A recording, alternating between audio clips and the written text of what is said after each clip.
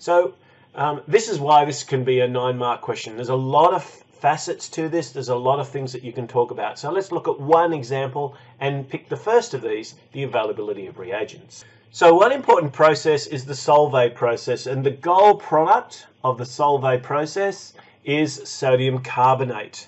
Now, sodium carbonate is produced through a series of reactions that start with sodium chloride, which is usually in the form of brine, which is very salty water.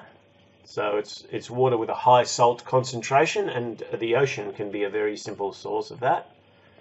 And then the other important reactant is calcium carbonate. And calcium carbonate's simplest source is limestone.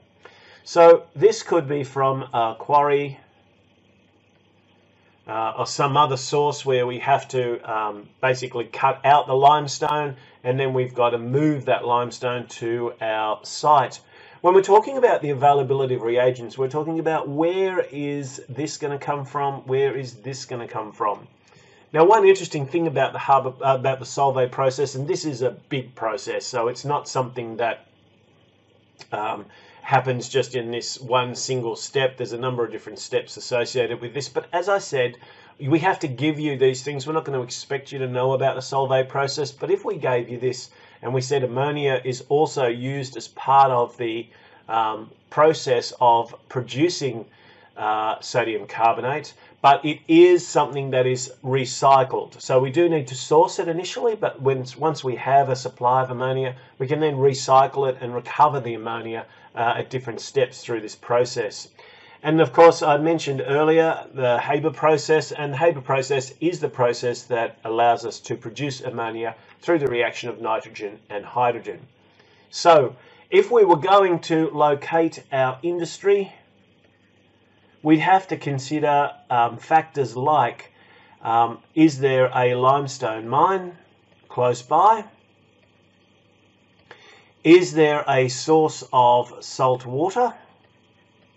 If there isn't, how are we going to get that? And where am I going to source my ammonia?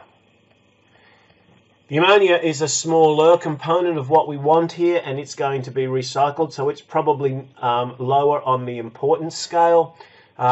Water is going to be a liquid. We're going to have to try and move it as a liquid, whereas the limestone we're going to have to move as a solid. So we think about our transport systems, trains, trucks, planes.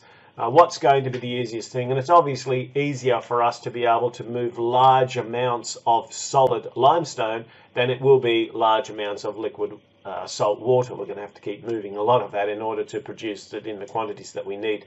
So often what you'll find is Solvay plants are located somewhere close to the coast, somewhere within excess of the ocean, but also somewhere that's not too far from a limestone mine. And then if there happens to be a Haber plant somewhere nearby, that's allowing the production of ammonia as well. Well, that's perfect in terms of the availability of reagents. So we just need to think, where are these different reactants coming from? Are there any catalysts? Is there anything else that we need that's going to be part of this process as one of the key factors that we're looking at for our chemical synthesis? But there are more, and we'll cover those on future videos. Thanks for watching.